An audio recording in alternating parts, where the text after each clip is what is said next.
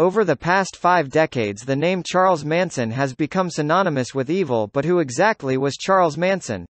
He was a religious fanatic obsessed with starting a race war. He also had a flair for seducing women. He was also a failed songwriter with an axe to grind against the establishment that rejected him. It's perhaps his elusive persona that makes him so fascinating.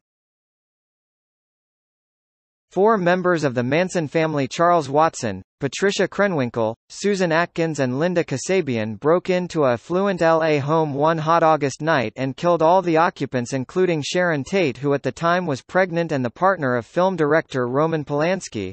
The crime was so heinous even hardened police officers were shaken by the scene that confronted them when they arrived.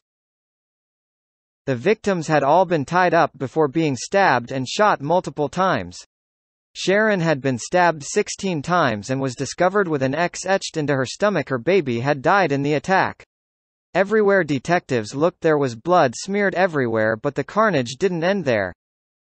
The next night 6 Manson family members plus Charles broke into the home of a supermarket executive. Leno LaBianca and his wife was at home at the time. The couple were tied up, then Charles left the home and the attack then occurred. Leno's wife Rosemary was stabbed 41 times while the word war was carved into Leno's stomach. He was later found with a fork in his stomach and a steak knife in his throat. Leno's blood had been used to write on the walls, and scrawlings included the words "Helter Skelter." Charles was said to be obsessed with the idea of a prophesied race war between white and black people and believed the Beatles' White Album was proof. By December, Charles and his Manson family had been arrested. The crimes were sloppy and his followers loose-lipped.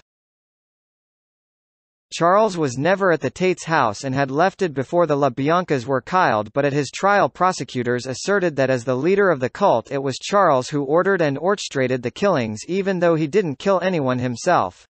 Charles was charged with first-degree murder and conspiracy to commit murder. Found guilty, he was sentenced to death. His sentence was eventually commuted to life in prison when California abolished the death penalty.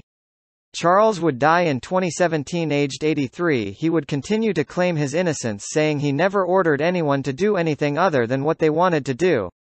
Some believe him and some don't. What isn't in doubt is that he had a hold on the members of the family. During his trial, people were enthralled and terrified by the wild antics. While in court, he would arrive to court with an X carved into his forehead and he would represent himself during his trial. Charles, who was uneducated but was also highly intelligent and had the ability to gain control over the people he surrounded himself with and get them to do such terrible things. Charles had started as a petty criminal with a dream of being a famous songwriter but ended up being a cult leader and murderer. Charles would target impressionable young women looking for the kind of love and support Charles's community seemed to offer. There was an extensive use of drug and sex within the group. The group would dumpster dive for food and the girls were primed for the sort of brainwashing longtime criminal excelled at. The members of his community were brainwashed and turned into cold-blooded murderers. Charles was denied parole 12 times in total.